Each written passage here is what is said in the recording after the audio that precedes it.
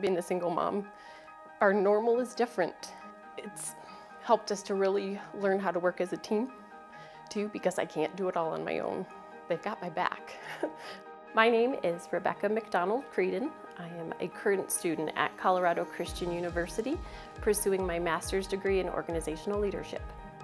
I chose CCU to pursue my master's degree because having a Christian worldview and curriculum based on that is something that's very important to me, and I just didn't find that at other places where it's truly built into every class.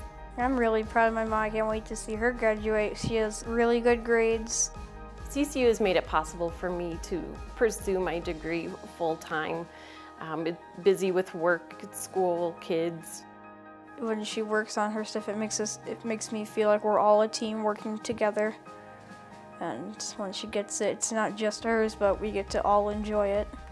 There are so many things that we put on the back burner as moms. Desires, passions, interests, because our priority becomes raising our children. And this is an opportunity where you can still do that and take care of yourself. Being a student at CCU has truly changed my life, the life of my kids.